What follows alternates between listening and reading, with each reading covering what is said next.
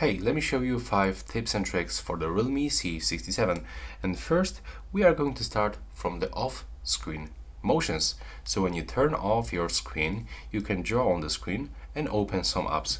When you draw O, you can, for example, turn on the camera, or you can also draw reverse V and open the calculator. There's also option to draw W and quickly open the sound recorder. And if you are looking for these options for all of these gestures, you'll have to open the settings. Now from here we'll have to navigate into the additional settings, open the gestures and emotions, and go into the screen of gestures. And as you can see right here, we can find all of these gestures. Even you can control your music when the screen is completely turned off. So that's kind of cool. And here we can find the description of this feature. Also in this smartphone you can quickly increase the speed by turning on the high performance mode, and it's located in the battery. You will have to go into the more settings and go into the performance mode.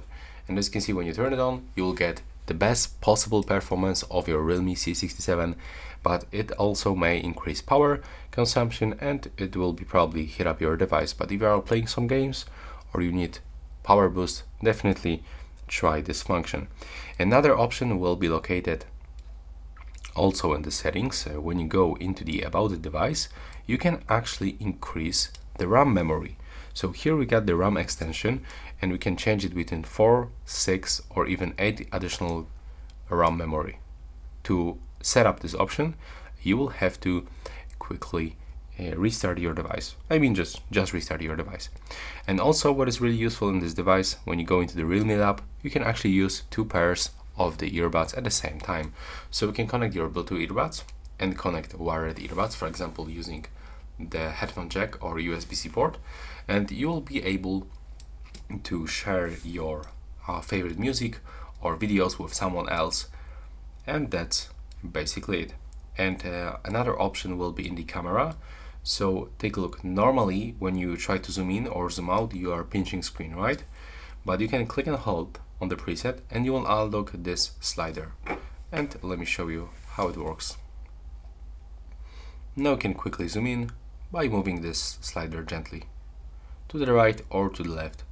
And also you can click and hold the volume up button to do this.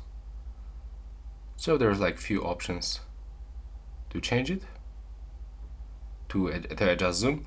And the last option will be available in the phone dialer. So we will have to navigate into the 3 dots, go into the settings, open calling accounts, and go into the more settings. And as you can see, you can enable the flash on the call. So now when you receive any call, your flashlight will actually blinks to get you know that you are on the call.